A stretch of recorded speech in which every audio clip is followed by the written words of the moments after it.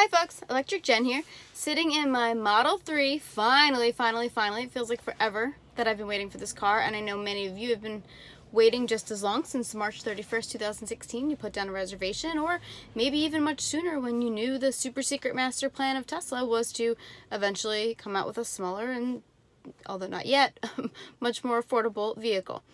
My initial thoughts are that this car has everything right in terms of drivability and design, and those are just, they're impeccable. I mean, the dash is just gorgeous, the center screen is brilliant, and I really like the screen behind the steering wheel on the Model S, but I don't feel like I'm missing anything at all. So home run, absolute home run. The headliner, people were like, Alcantara headliner. I don't know. I don't care one bit about it. I know that this is the same material as the headliner on our Model S, which is oddly tan. And this is now like an ice gray, which actually looks much better with the black interior than a tan would.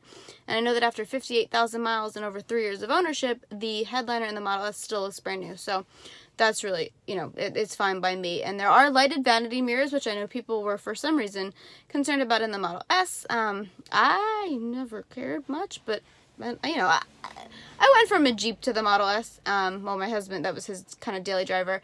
And the car that this replaced was a Hyundai, which frankly did have lighted vanity mirrors, but I didn't know that until I went and looked intentionally to see if it did. I had driven the car for a couple years before I realized it. The things that I would improve of this car, that I would change, are all related to software. And I definitely think that Tesla will do it, so I'm not worried about it. They can do it. They can beam it up, you know, over the air update, and fix every little thing every complaint that I have. I have been asked questions about rear visibility, so I'll sort of try to show you. There's a bit of a light glare, so you can't see too much. Yeah, it's not going to work. But it is a bigger window and a bigger view than the Model S. I am not particularly used to having great visibility in any car because I'm a wee, little person with a wee little torso.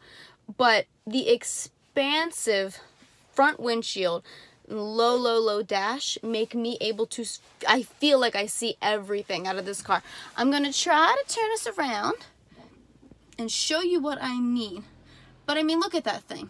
You know, you can see everything, even if you're as wee and little as I am. So the steering wheel is a bit smaller than that on the Model S, but it is a little bit softer to grip. It is very simple, as you can see. It has just two little scroll wheels that can sort of click left and click right and go up and go down and be held in to tell, you know, voice commands on the right. And so far I have successfully voice commanded it to navigate to a particular address as well as to play a particular song. So those are sort of my favorite ways to use it. I think and hope that Tesla will add many more voice functionalities to that, you know, whether it's climate control or the windshield wipers. And the windshield wipers, you know, a little bit imperfect. You do press sort of the stock on one side, and I can't really get to it, but you know, you just press it in once, and then your screen, these are called cards, but it automatically brings up the card for the windshield wiper. And if you just kind of leave it on auto all the time, if it senses rain, it'll go on anyway.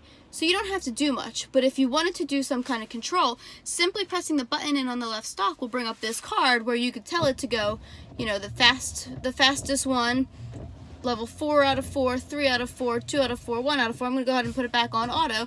It's not raining at the moment. It is a dreary day. But the screen itself is nice and big and brilliant, and I don't have very many complaints about it.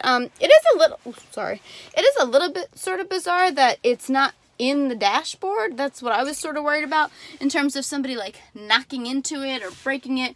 But it's sturdy and it's thick and it's out of the way, and the visibility is great. Oh, I keep doing that. That's it for now. The folks that I'm waiting for are about to get right in the car, so I'm gonna sign off now. Thanks.